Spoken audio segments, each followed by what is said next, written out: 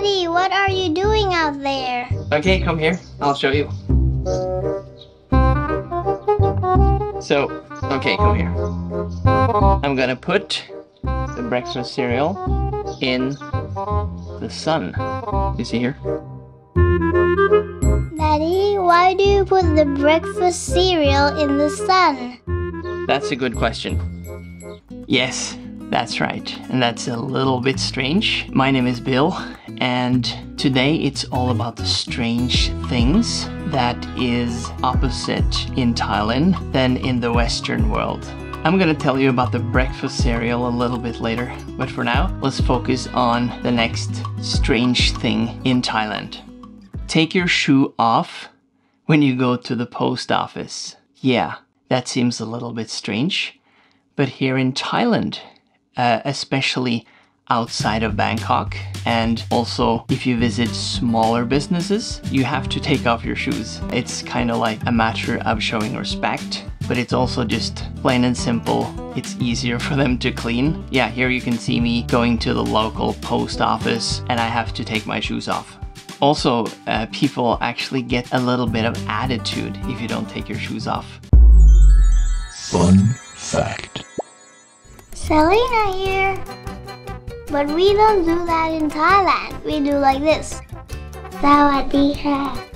The next on the list is don't talk about something bad that could happen. When I first moved to Thailand, I would say things like, yeah, it's good to have an insurance in case of an accident or something like that. But then now I stopped saying that because here you don't talk about bad things that can happen. It's kind of like an omen. The more you think about good things that could happen, the more you make it likely to happen, right? On the other hand, you don't really get to prevent bad situations, so it can be a disadvantage as well. And that brings me to the next point.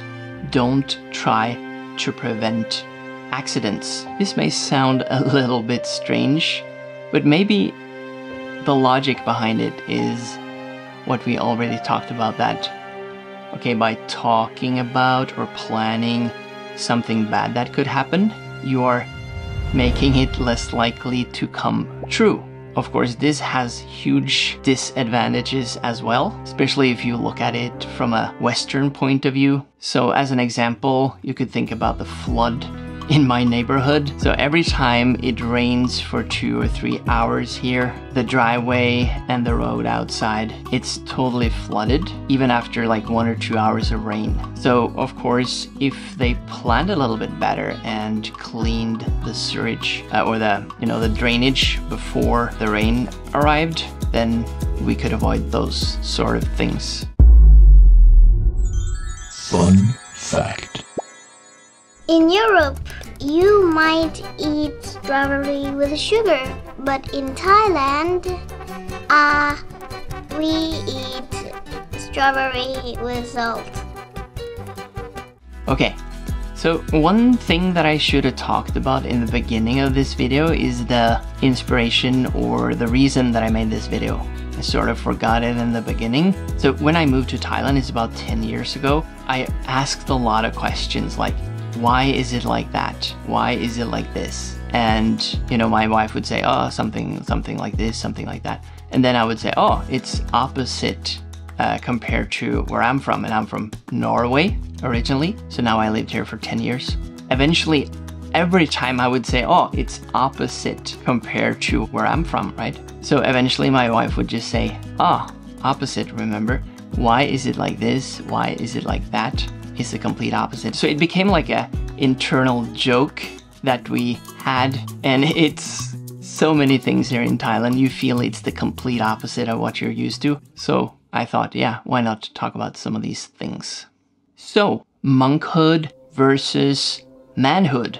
That sounds a little bit strange. What is that all about? Here in Thailand, it's pretty normal for young adults to spend some time in a temple where they live as a monk, literally, for maybe a week or 3 months or something like that. It's like a rite of passage where they do this before they become real adults to sort of embed themselves into the culture. Yeah, there's a lot of, they have a few strange rituals that they do in association with this. For example, they will shave off all of the hair of the guy who is going to be a monk for a while. So you can see children at the age of 7 down to 7 years old in temples living like monks here in Thailand. But it's more normal when you are in your 20s, and you can expect that about 50% of all Thai male adults go through this in their lives. I want to ask you if you could press the like button if you like this video. Yeah, I know it's sort of lame. There it is. When is he gonna ask?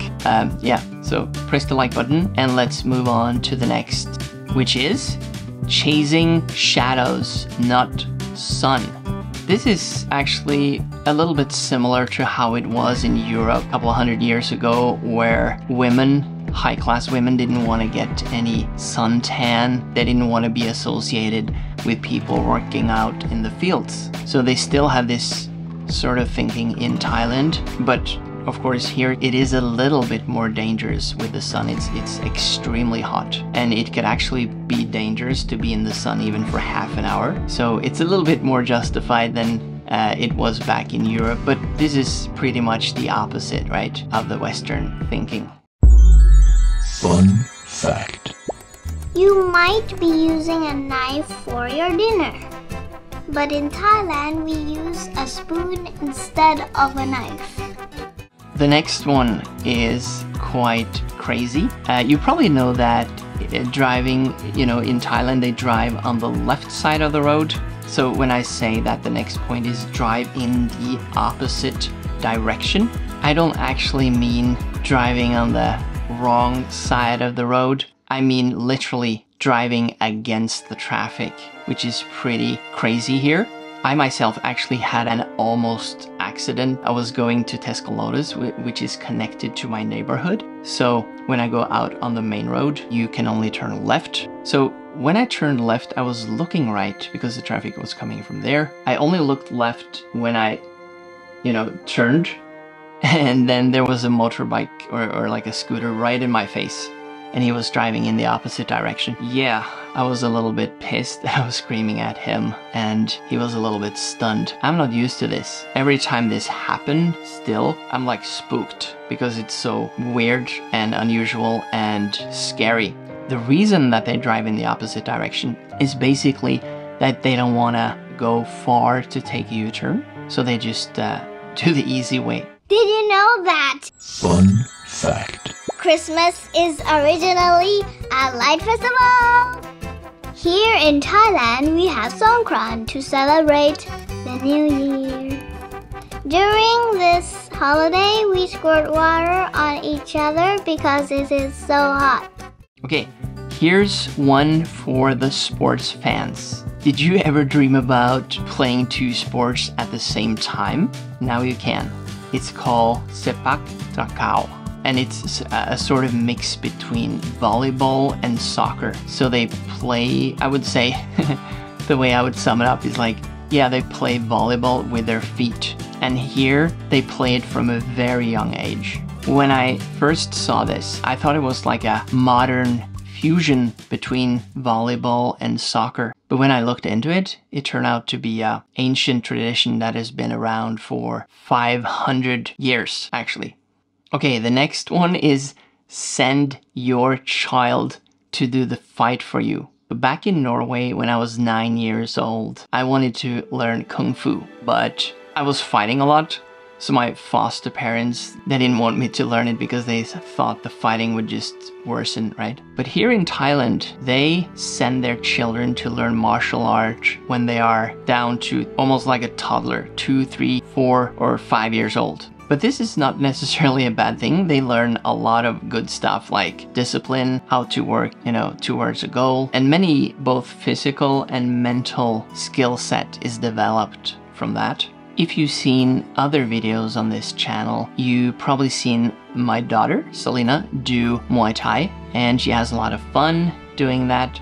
This channel is for parents who want to help their children develop their skills. Also, to get a glimpse into Thai culture, which this video is all about.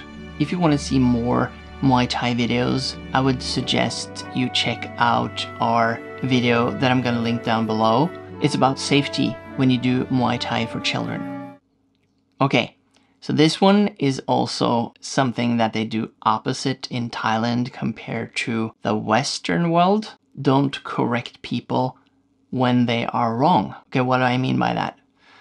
I had a friend here for a while. He lived here and he was a film or a movie producer. So he was a foreigner here. He was from Norway and he was producing a Thai team. So once in a while he had to tell them, don't do like this, and please tell your friend or the colleague, don't do like that, right? But then they would say like, sorry, I cannot tell my colleague not to do this because he's older than me. It basically has to do with respect here and status. There are many things that decide your status in Thailand. One of them is age. Not necessarily, not always, but most of the time, given that all other factors are equal, then the oldest person will have higher status. You want to know about the breakfast cereal, right? Okay, so take a look at this.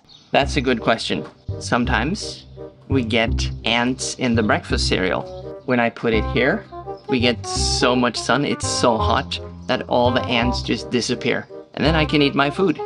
These are the terrific quirks that we were going to go through in this video. If you have some very strange habits in your hometown, then drop a comment down below and we'll compare notes.